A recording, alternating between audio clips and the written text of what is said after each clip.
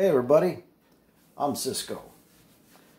This is my Marantz PM7000N. I was very surprised there are no videos talking about this amazing product. So I decided to make this video, which shows unboxing all the way to daily use of it with the Heos app.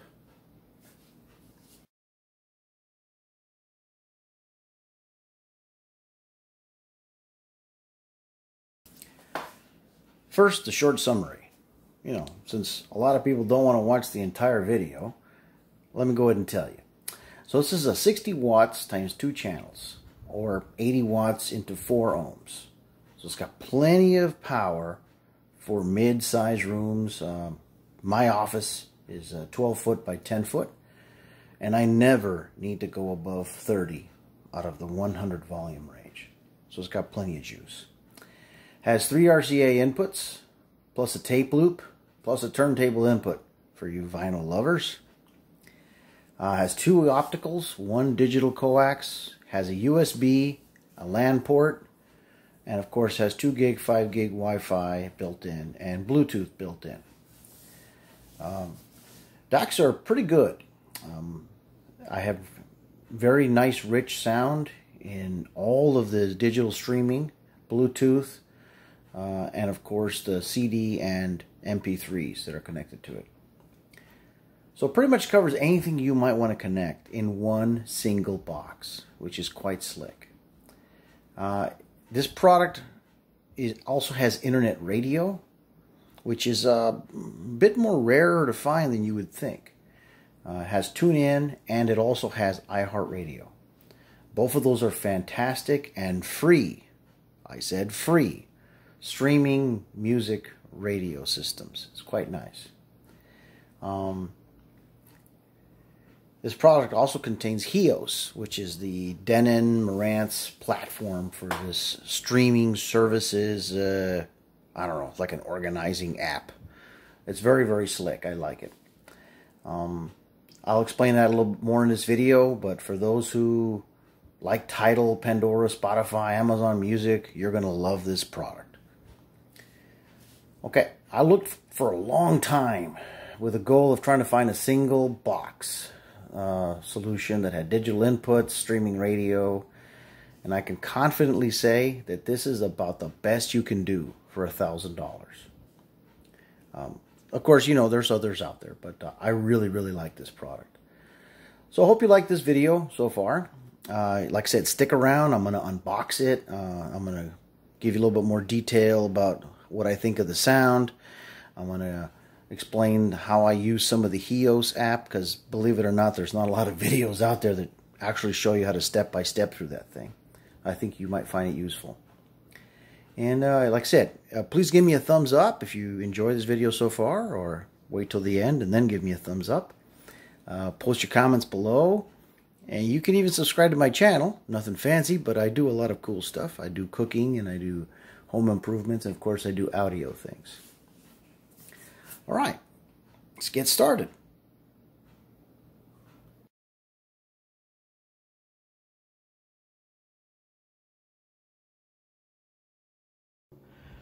Okay, abracadabra. I don't spend 15 minutes opening a box. I think that's a waste of time.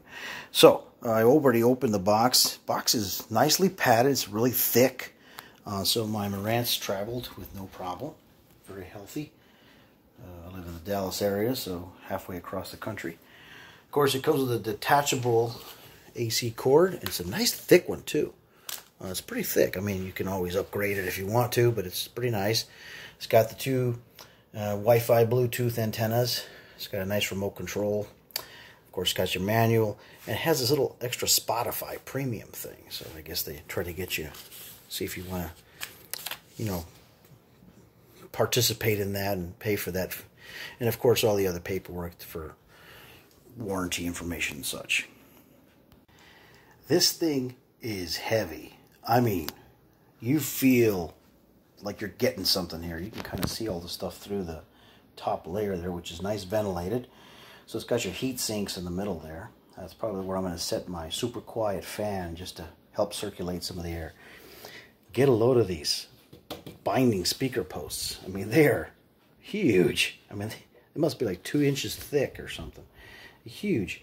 So it's got all your standard connections, of course. It's got 2 opticals, 1 coax digital, USB, LAN port. It's got your phono for all you phono guys who need it badly.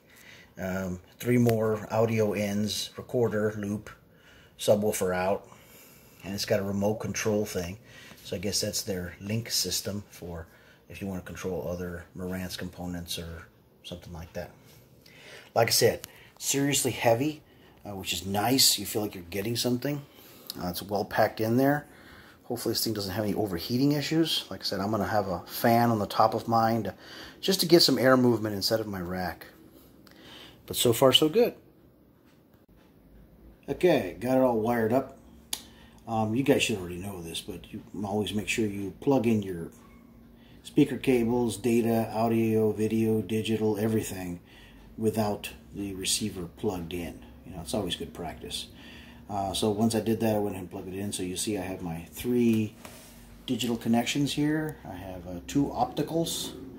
One is my CD player, the other one is my HD tuner, and then I have a coax for my DVD player, which I use for DVD audio. I got a little USB drive in there for 32 gig worth of MP3 music that I've ripped at 320 kbps. Now, some of them are variable bit rate, but most of them are 320 kbps. There's my speaker wires. This is kind of cool. So this thing here, what you do is you loosen it, you put in the banana jack, and then you tighten it down, and it clamps down on that banana jack. It's quite nice. It's a pretty secure connection. I like it. And of course my power supply, you can see the Wi-Fi antennas there. Even though I have a LAN connection, I went ahead and you still need those for Bluetooth, just in case I use the Bluetooth. Okay, I'm gonna break it in. Okay, so I turn it on, and you select your language, of course. And then after you select your language, it asks you to update the firmware software. Again, remember, I have the LAN connection plugged into the back. Other than that, it would actually ask you to log into the Wi-Fi. But since I use hardwire in the back, it automatically connected to Marantz, and it started downloading the software. Of course, you gotta say yes, but that's pretty cool.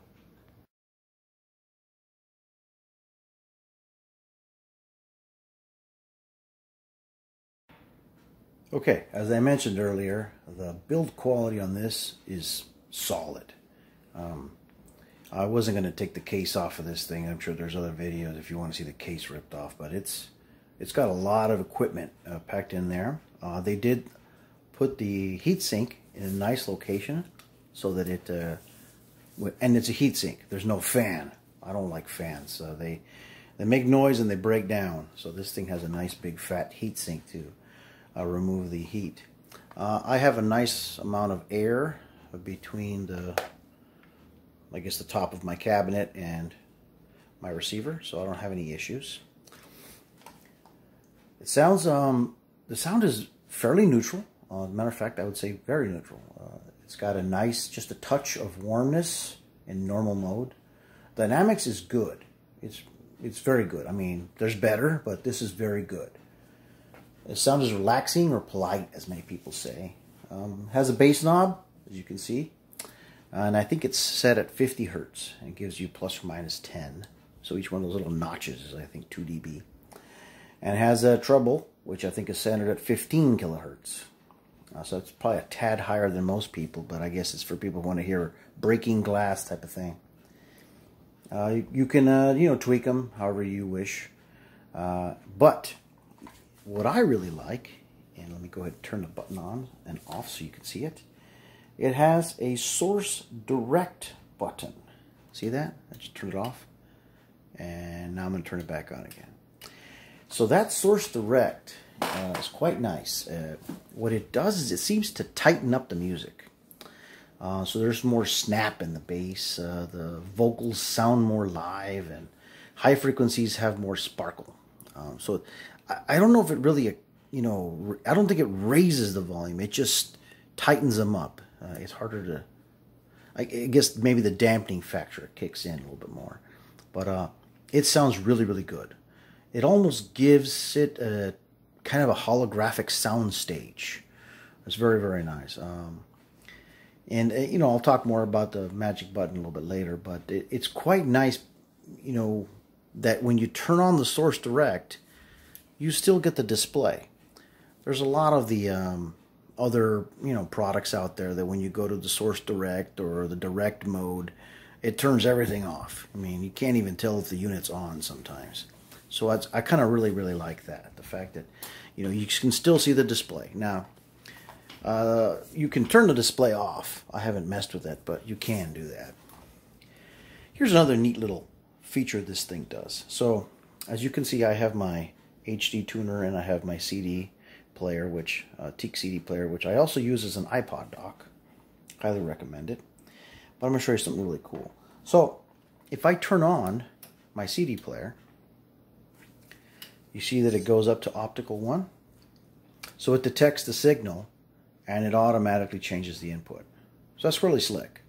And it'll also do that if you activate your Bluetooth or if you activate the HD tuner, or if I activate an app that's on the Heos, it'll automatically switch to that input. So that's quite slick.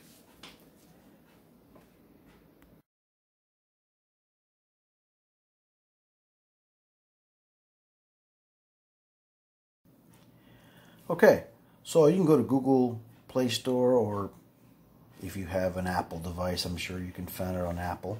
So you look for Heos, and there it is right there. It's got that funky little symbol. And you install it. It is a free app. It's really, really slick. It works great. Of course, you'll have to create an account, and you know, you have an email, and your email and your password you'll have to enter onto the Marantz. So use an email that's easy to type in, and use a password that's easy to type in. Make sure you save them somewhere. While you're at it, you might as well go out there and make a registration for Tunein, make a registration for iHeart Music, one for Spotify, and of course if you have Amazon, you'll want to get your Amazon stuff too. So it's really, really slick. Once you get it installed there, you know, you say allow access, you say allow, and then it's boom, it already found it.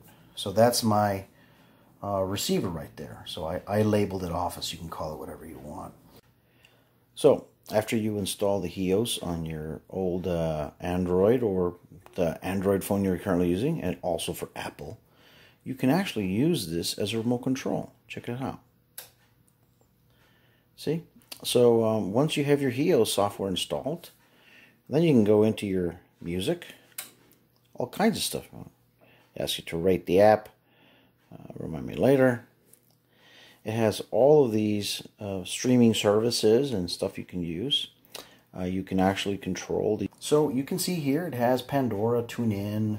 It's got, you know, Spotify. It's got your Amazon Music and all that stuff. So it's really slick. Here you go. So I can actually go to TuneIn, and you can actually go find stuff. So you can, if you want to find a sports station, you can find it, right?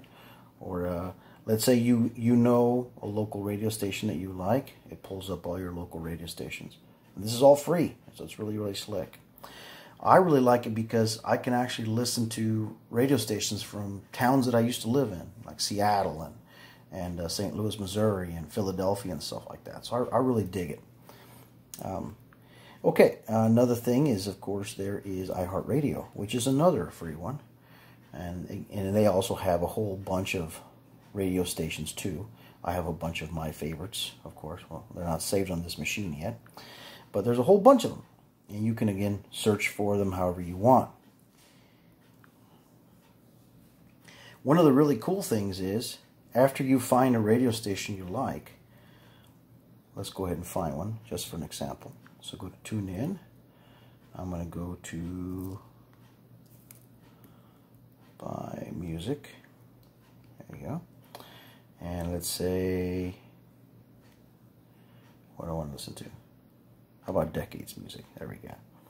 Let's go to, there's a German radio station. Okay, So you can actually see that you can go here, play now, more, or add to Heos favorites. So I can just add it to the Heos favorites. Okay, so now it's been added. So we'll go back.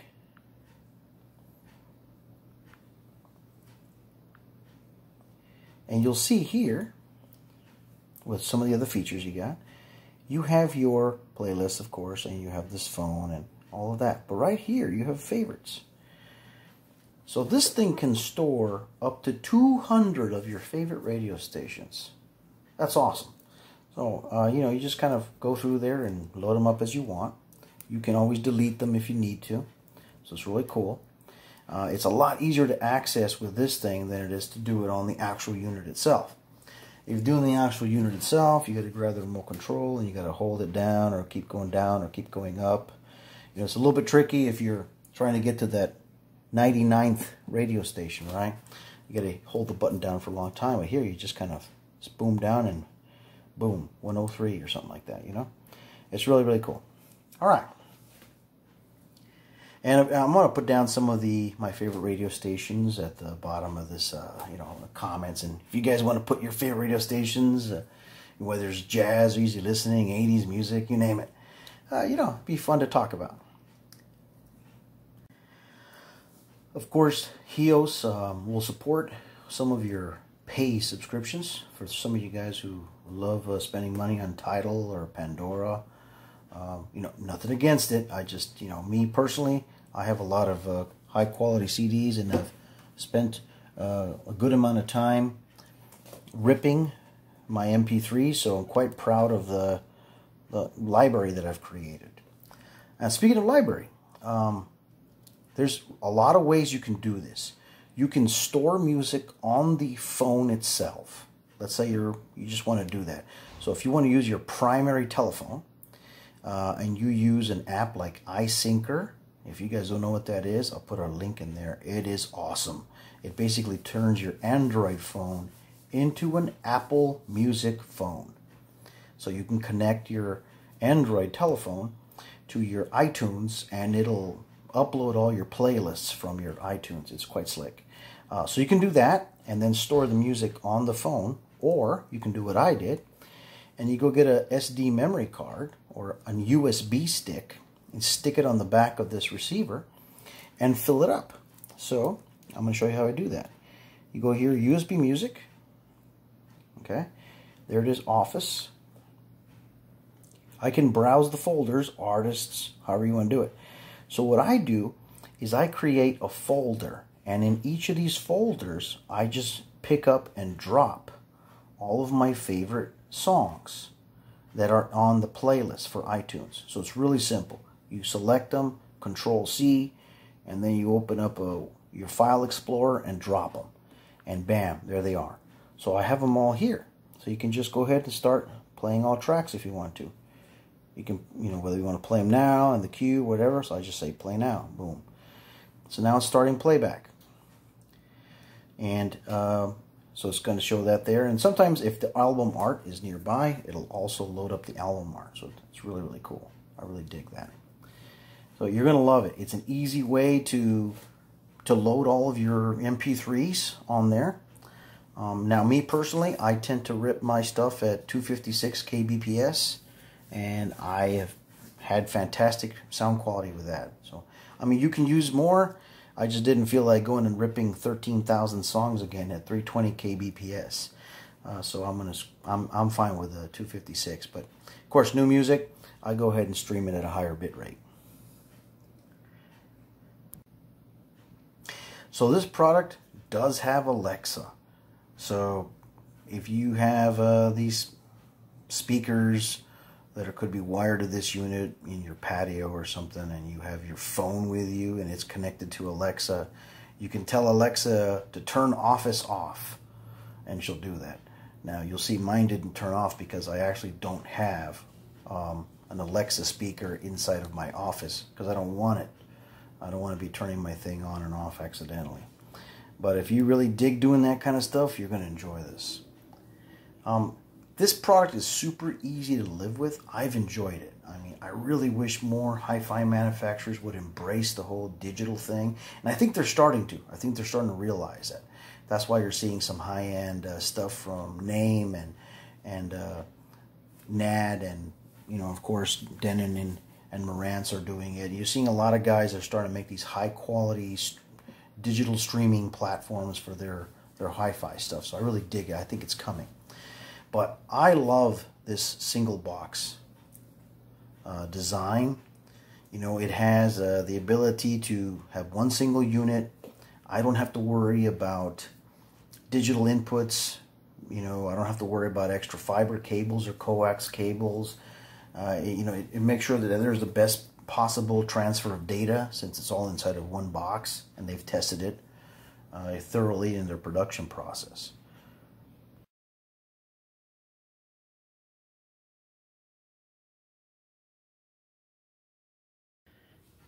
My humble home, my humble office.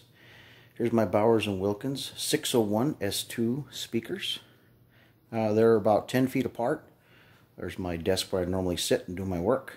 And there's my Marantz PM7000N.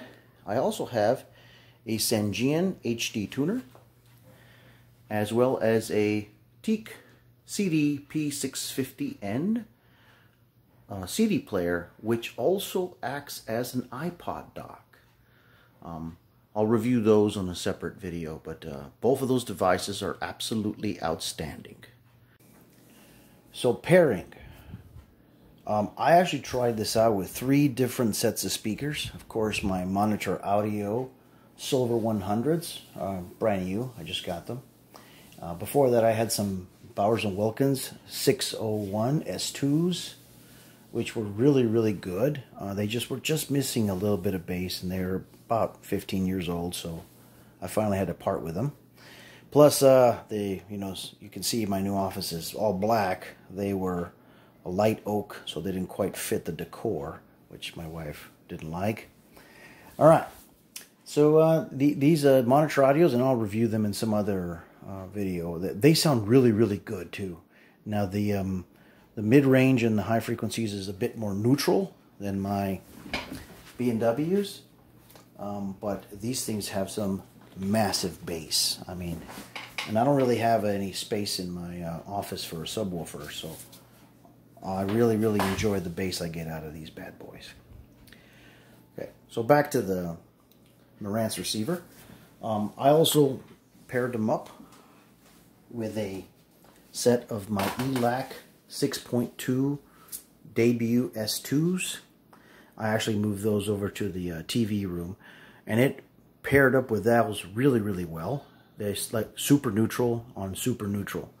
So some people might find it boring, but for people who like accuracy, I think you'll really enjoy it.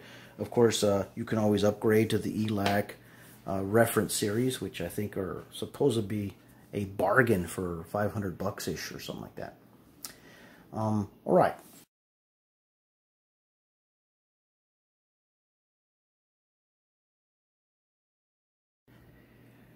Competition. So before I had this, I actually had a NAD C340 receiver, which died after about 12 years or something like that. It was warm sounding with amazing dynamics. Of course, it was old school, had no digital inputs whatsoever.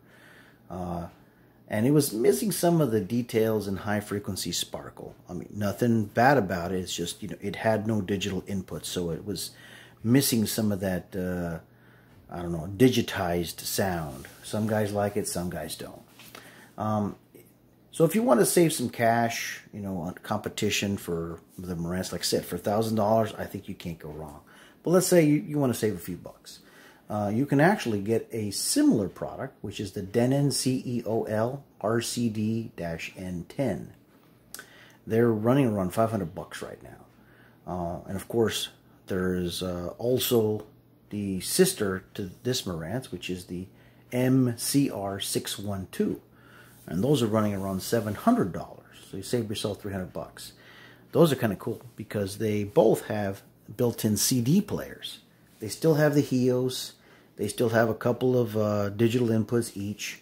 They still got a USB port on the back and streaming connectivity and all that stuff.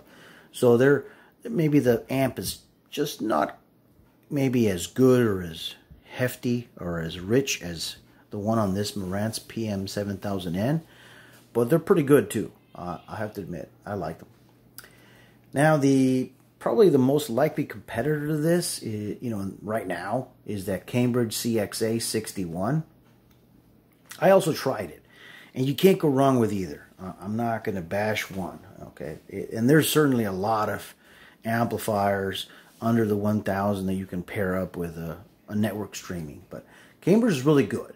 It was probably a touch more dynamic, and maybe a slight bit more neutral, but to me, it was missing a little bit of, it sounded hollow in the mid-range and the upper mid-range. So even though it was more dynamic, it sounded more hollow, which is strange. I'm not sure how that happened, but it just, and if you try it, you'll see what I'm talking about. You raise the volume and you keep raising it and raising it and raising it. It's like, when is this going to satisfy my ears, It had that kind of sound to it.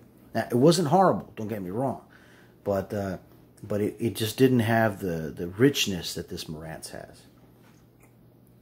The other thing I didn't like about the Cambridge is, and a couple things that really annoyed me, it didn't have very many buttons on the front of the unit. So there was no bass, there was no treble, but worst of all, it didn't have that magic direct button, I really wish it would have had that, because that's what you really need to kind of make it more engaging.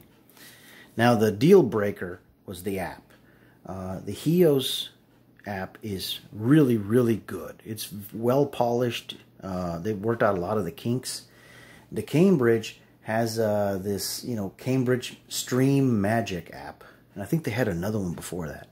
And that Stream Magic app is just nowhere near as good. It's buggy and it didn't work right. I didn't like it.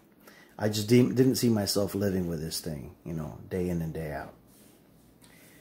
Like I said, you can always go with a pair of devices. Let's say you want to go an amp and then a streaming box, right? The most logical choice, of course, is somebody who wants to stay in this Denon Marantz family. You can go with a Denon DNP 800 network player and Denon PMA600NE or the 800NE amplifier. They run around 400 or 600 bucks. So you can pretty much build a $1,000 that's the same thing as this one box $1,000. I'm not sure how that saves anything. Of course, you can always go with the Blue Sound Node 2i, which is a really good music streamer, and pair that up with your favorite amp, and away you go.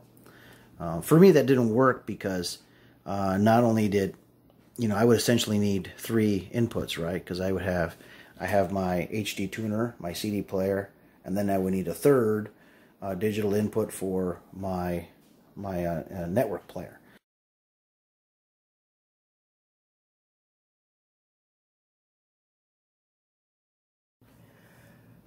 Complaints. Okay, this is a near perfect product, but of course, we got to keep manufacturers on their toes, right? Top of their game. So here's my complaints. One of the things that really bothers me is the fact that you'll see here, I have all the stuff and I have my inputs here. You'll see one of the things missing here is Bluetooth.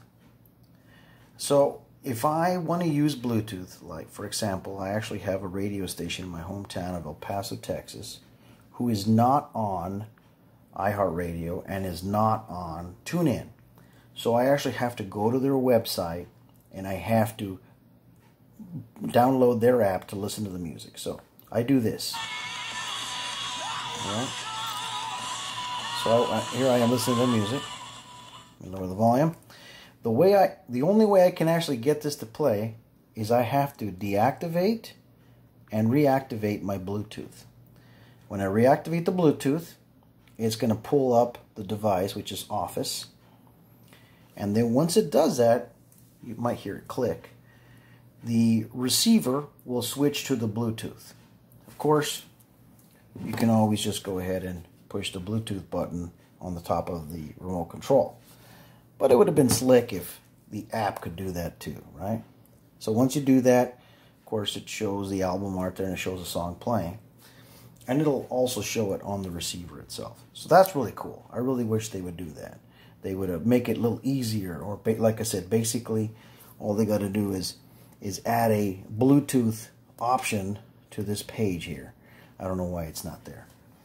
Another thing I really wish they would do, and you know, on the unit and maybe here, I wish they would let you rename these things, and they don't.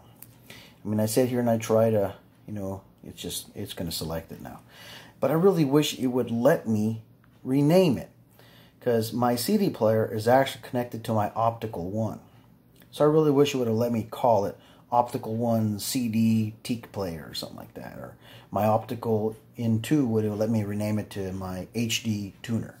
You know, it doesn't let me do any of that. So I really wish they would fix that. That's a couple of those things that I have that I really wish they would. I hope they're listening to this, or they'll listen to my video and they'll try to make an effort to make it a little bit better. Another thing I wish there was a way to add some of the buttons. You know, you'll notice there's no mute here. I mean, yeah, you can hold your volume down till it mutes everything, but I wish there was a mute button. I wish there was a source direct button. You know, maybe some of the other ones that they're not here. Or maybe if you had the choice to program some of these things in, I really wish that would be there. Okay. So again, thanks for sticking around with me. I hope you enjoyed this video of my Marantz PM7000N. I do think it's a great buy, especially if you're looking for a one-box solution in an office or bedroom or something like that.